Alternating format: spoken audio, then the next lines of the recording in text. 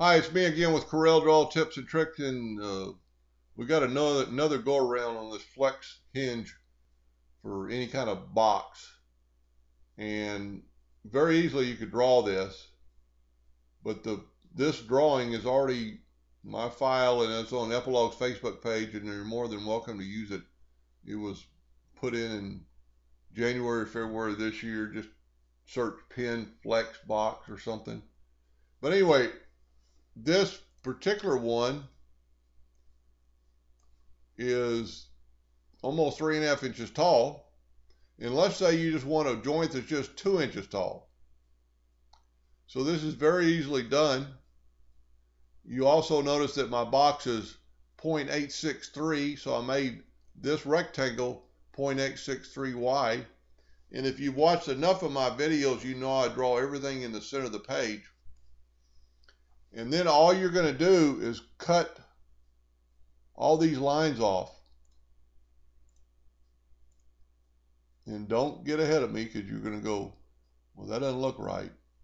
But trust me, this is the way to do it. And I'm not going to do it to both ends just to save you time on the video.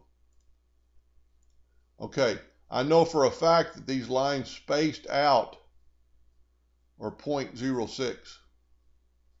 So let's change our nudge factor to 0.06. And let's move this down 0.06. Now, let's zoom in here. Now let's delete every other one. So I'm going to start on this end.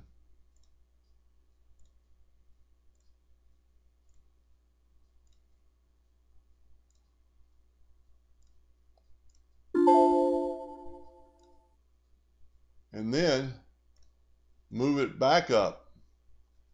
There's your joint right there. And then you can do the exact same thing on the other end. I mean, exactly. You've already got your 0.6 set. One word of warning, I would maybe, it doesn't really matter because there's enough joints here, so it doesn't matter which one you cut, but I would try to do them the same just so they're equal. So just your virtual segment delete key, and well, let's go ahead and just do them real quick. Delete this. Yeah, I want to do this, and then I'll show you when you remove your rectangle. And you're going to need to delete those other lines below there in a second. Okay, now take your rectangle. Make sure you get on the rectangle. And it says right down here, rectangle in one layer. Move it up that 0.6. And now we're going to cut every other one again. Doesn't really matter. We cut this one before.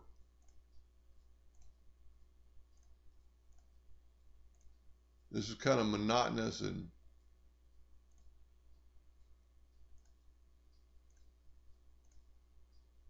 then just move it back down.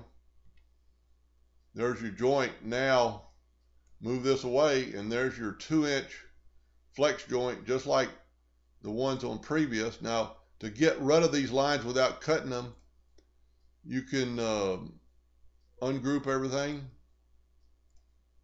and just lasso these lines. And there's your joint.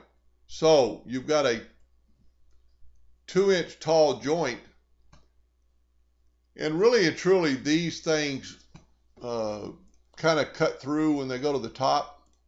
So let's put this back in the center of the page. So those lines are going to cut through anyway. So now you can make your, whatever you need to put your joint.